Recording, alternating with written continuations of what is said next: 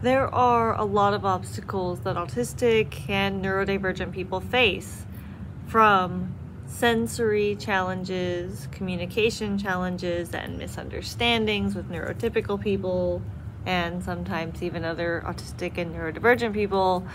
There's also the challenge of not having people respect and understand the way you process information. With all of these obstacles that neurodivergent people face in the world, for many of us, one of the biggest obstacles that we can face, unfortunately, is often going to be the attitudes that other people have about neurodivergent people and neurodivergent traits. If you'd like to know more, please do stay tuned.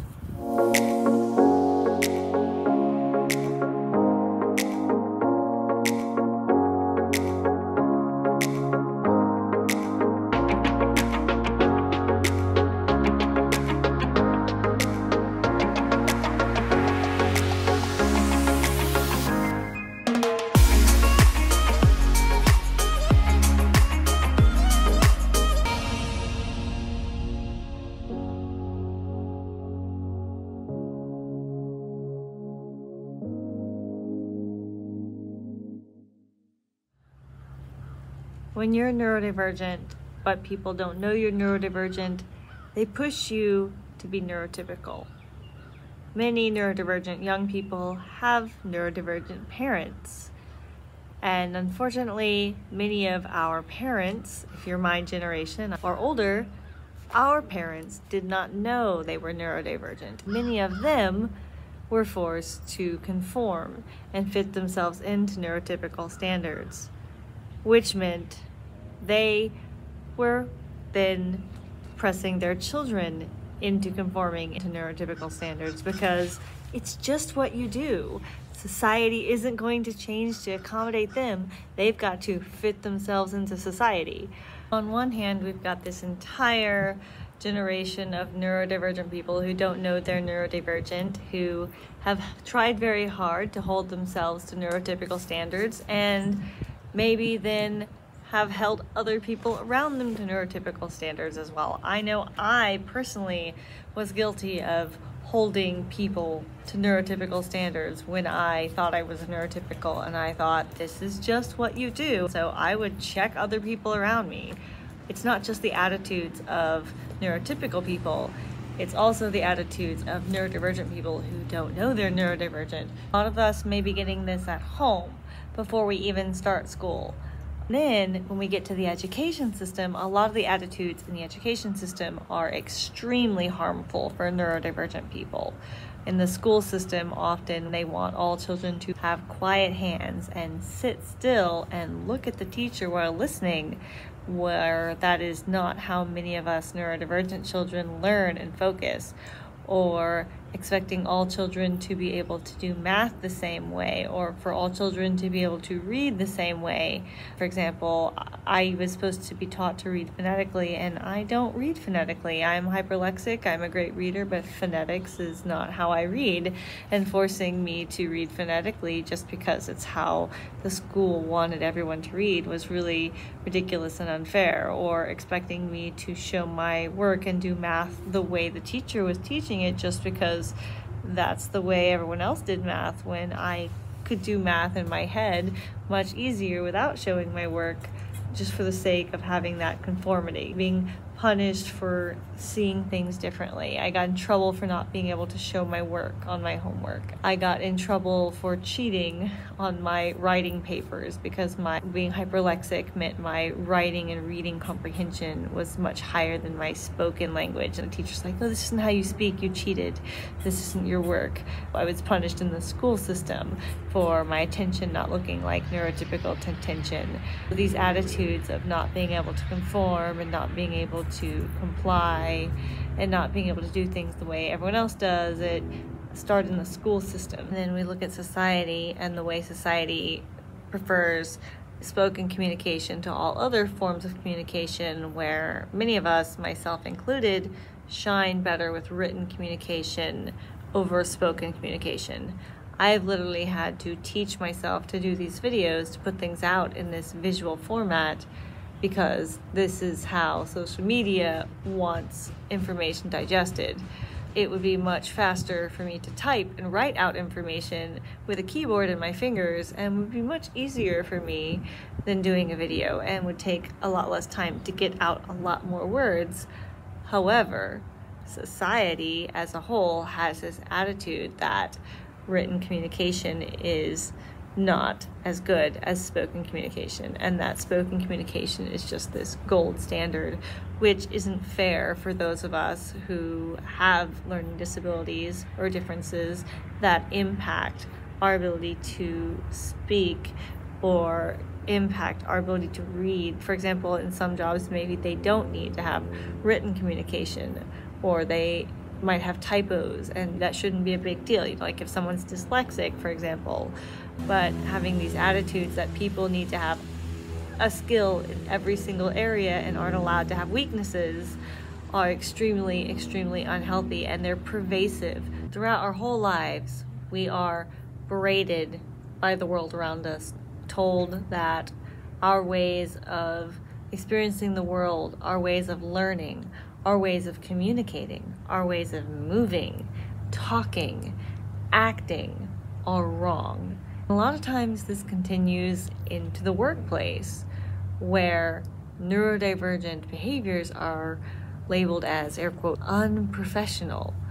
For example, I have seen so many neurodivergent people let go from organizations for being a bad, air quotes, culture fit, or just not getting it, where getting it was code for not picking up on the unspoken rules of the office and not being able to read the boss's mind, which is really an unfair expectation.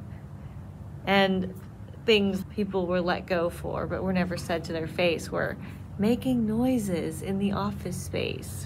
A lot of neurodivergent people might make noises to themselves, or not always thinking things through before they say it. Something that's common with ADHD. We might be a little bit more impulsive, or having a typo on an email. It's possible if you are dyslexic or have dyscalculia or are hyperlexic, you might not see the typo, or your brain might transpose letters or numbers, and that can cause you to have a typo. A lot of these things can be explained by neurodevelopmental differences, but can be scolded or punished on performance reviews in workplaces when employers don't understand why these things can happen. We're not just punished in professional settings for things. We're often punished in social settings. For example, the social stigma around tardiness and being late, when those of us who struggle with knowing time and space in our head, or time blindness, may struggle with knowing how long it takes to get places or do things, or planning and sequencing things in our minds, which means it's more likely that some of us might struggle being on time and might be late because of the way society looks at people who are late or have typos or any of the things I have mentioned previously. The stigma is that you are a scatterbrain, you are not trying hard enough, and you are not applying yourself, and therefore you must not care, which is not true at all. For example, with my typos and being hyperlexic, I care to the point where I literally got afraid to hit send on an email for years after leaving the job where having a typo on an email was a problem.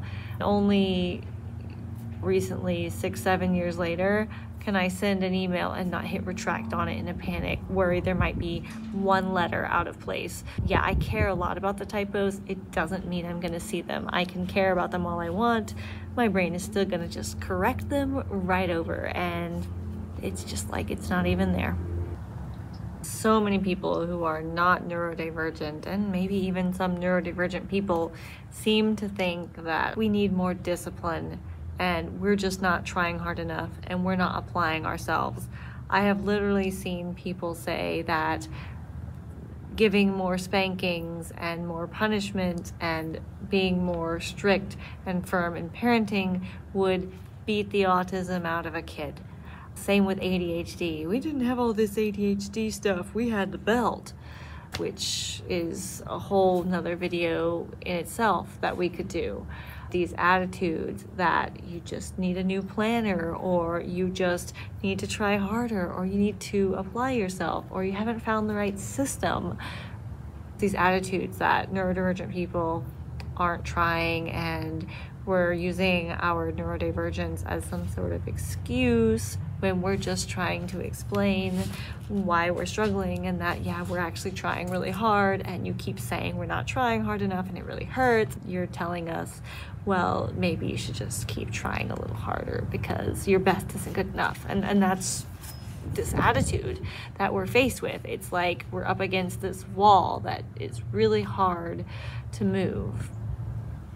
If you're looking at autistic people specifically, there's other attitudes in society where, for example, we have parents who are literally murdering their autistic children, and then on social media, as an autistic person, parents sympathizing with them for killing their autistic children. There's this attitude like, oh, well, that's okay that they killed their child because they were autistic. Whereas when parents kill their children and their children aren't autistic, there's all this outcry and there's mourning and how dare they, this parent killed their child.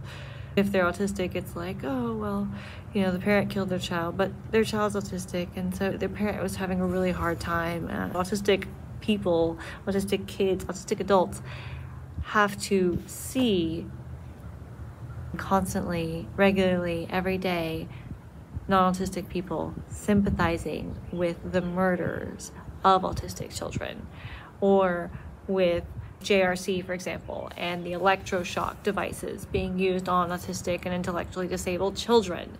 Why is this okay? This is horrible. Autistic children are literally being tortured here, and people are like, oh, well, but they're autistic. These attitudes in society that autistic people are subhuman, less than human, less than, they're pervasive, and they lead to the destruction of the self-esteem and self-worth of autistic people. If we believe we are less than human, we're unworthy, we're incapable, that can become a self-fulfilling prophecy. Then we can become incapable because we don't know what we're capable of. So we don't ever try because we believe we're not capable. All of these things have exponential effects that ripple throughout society. There's the message that autistic people take in about ourselves from society, that society doesn't think we're enough. Society doesn't think our best is good enough.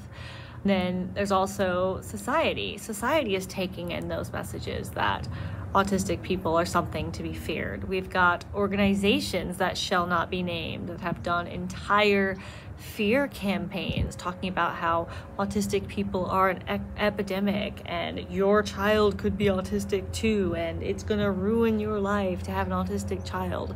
There is all this fear out there. Fear and gloom and doom trying to make you afraid of autistic people. We're just people. We're people. We're humans. We're people. And that's why I make these videos. That is why I've been on this quest to chase away all of this misinformation and to humanize autistic people.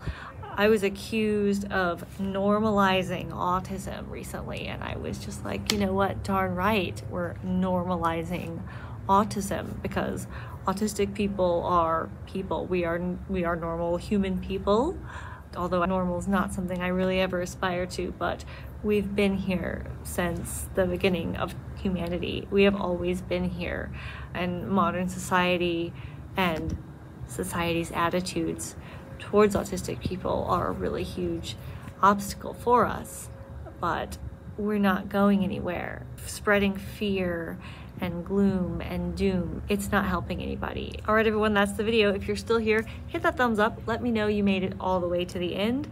If you're new here, go ahead and hit that follow, subscribe, turn on the notifications because I put out new long format videos each and every single Wednesday. Thank you everyone who follows, who subscribes, who hits the like button to let me know that I didn't lose you in transit to this point. What you think about this video? Do you think that attitudes from society are one of the biggest obstacles that autistic and neurodivergent people face? Society's attitudes are one of my biggest obstacles that I face as a neurodivergent person in the world, and I'd like to know if this is true for you too. Thanks everyone who shares your perspective, and thanks everyone, of course, before I forget, the monetary supporters on Facebook, Twitter, Patreon, the YouTube supporters, those of you who do that monetary subscription. You helped me put out my first book. The neurodiversity workplace culture book would not exist without my monetary supporters. Workplace Neurodiversity Rising. I'm going to be recording the audiobook next, so your support will help in the creation of that audiobook. Then David and I are going to start working on some children's books. Also, we're going to be hosting some meetups. All of that is made possible thanks to the supporters, because we're having these free meetups and all these things. So yeah, thank you. I will see you all next week. Bye.